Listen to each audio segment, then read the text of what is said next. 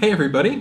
One of the requests that we've heard recently is to include more concrete, actionable information whenever we send a notification message out to a webmaster. So, for example, we've seen a couple sites that had, millions of pages that had a manual web spam action on just a very small number of pages. In one case, it was only one page, but they got a message that said, hey, you need to look out because some of your content has been defaced. And they didn't know exactly where to look.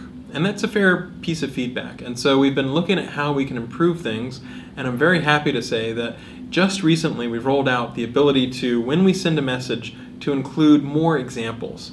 Now, we're not going to be able to show you every single thing that we think is wrong for a couple reasons. Number one, it might help the spammers. And number two, if there's a lot of bad pages, we could be sending out emails that are like, 50 megabytes long. But we do think that it's helpful if we can include a small number of example URLs that will help you as a webmaster know where to look whenever you're trying to fix things and clean the site back up. So it's much better than it was even just a few months ago, and we'll keep looking for ways to provide even more guidance and a little more transparency so that webmasters get even better idea of where to look.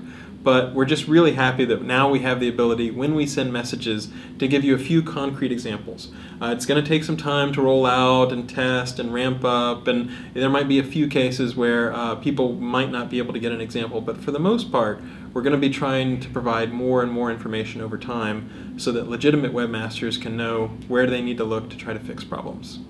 Hope that helps.